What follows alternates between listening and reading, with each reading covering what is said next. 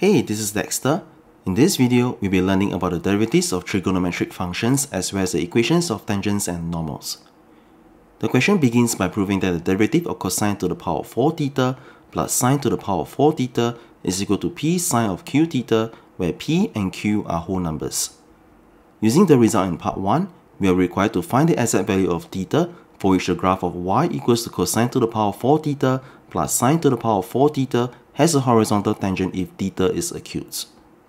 This question is from Tanjong Katong Secondary 2021 Preliminary Examination for GCE O-Level Additional Mathematics. Pause to give it a try, and when you're ready, keep watching. To differentiate cosine to the power of 4 theta plus sine to the power of 4 theta, we will need the formula for the derivative of the cosine function.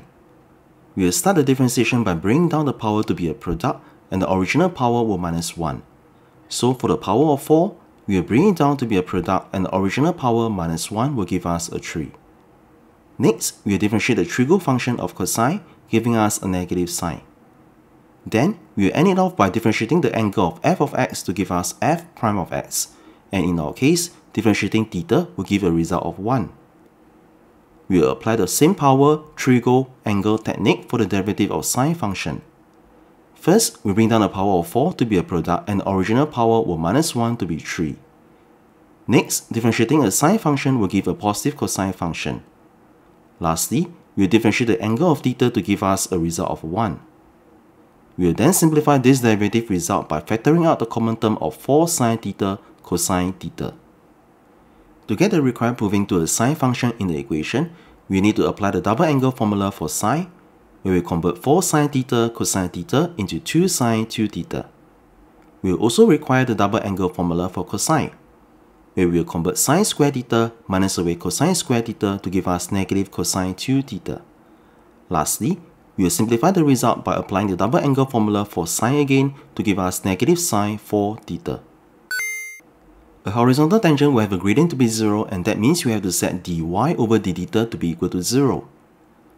We will now equate the result of negative sine 4 theta from part 1 to be equal to 0. Since the angle in our equation is 4 theta, we need to convert the range from theta to 4 theta by multiplying 4 to give us a range of 0 to 2 pi, not inclusive.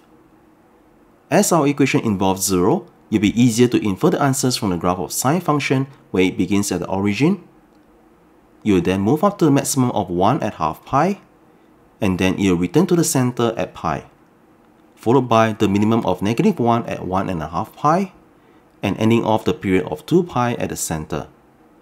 As the range does not include 0 and 2 pi, we will now eliminate the first and last pair of coordinates. We will also eliminate away the maximum of 1 and minimum of negative 1, as we are only interested when the sine function is 0 from our equation. This leaves us with only one possible solution when the sine function is 0 at the angle of pi, which we will now set for theta to be equal to pi. Solving for theta will give us a quarter pi, and that's the final answer to this question. Let's practice another similar question from Anderson Secondary 2021 Preliminary Examination.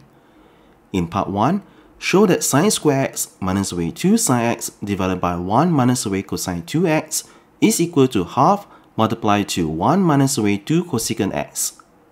Next, find the tangent equation to the curve where x equal to pi over 4. Pause to give it a try, and when you're ready, keep watching to learn how to solve this problem. As the angle on the left side of the proving equation is double the angle on the right side, we will require the use of double angle formula for cosine. Since the end state of the proving equation involves cosecant x, which is the reciprocal of sine x, we will apply cosine 2a to be equal to 1 minus away 2 sine square a in our denominator.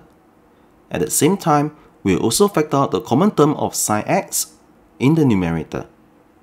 We will now simplify the denominator, so that we are able to cancel away sine x to the top and bottom to simplify it to half multiplied by sine x minus 2 divided by sine x. Next, we will split the single fraction into two fractions by taking sine x divided by sine x in the first fraction.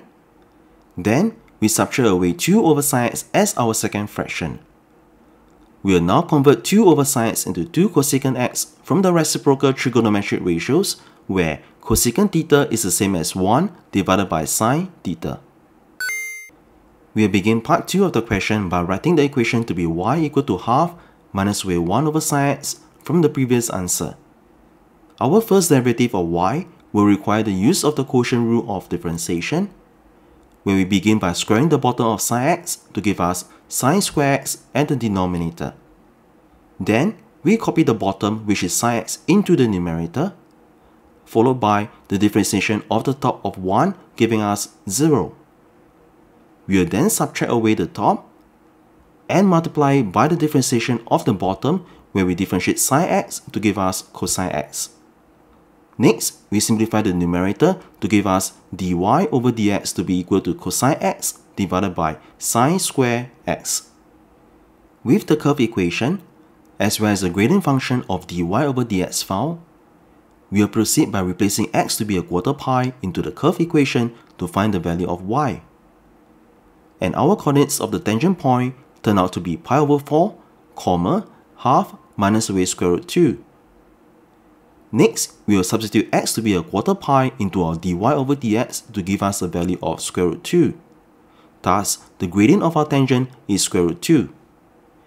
With a pair of coordinates and the gradient of the tangent, we will now form the equation of the tangent. By replacing y1 to be half minus away square root 2 and x1 to be pi over 4, we will then complete this linear equation by filling in the gradient, which is square root 2. And that's the equation of the tangent. Did you manage to get the answers?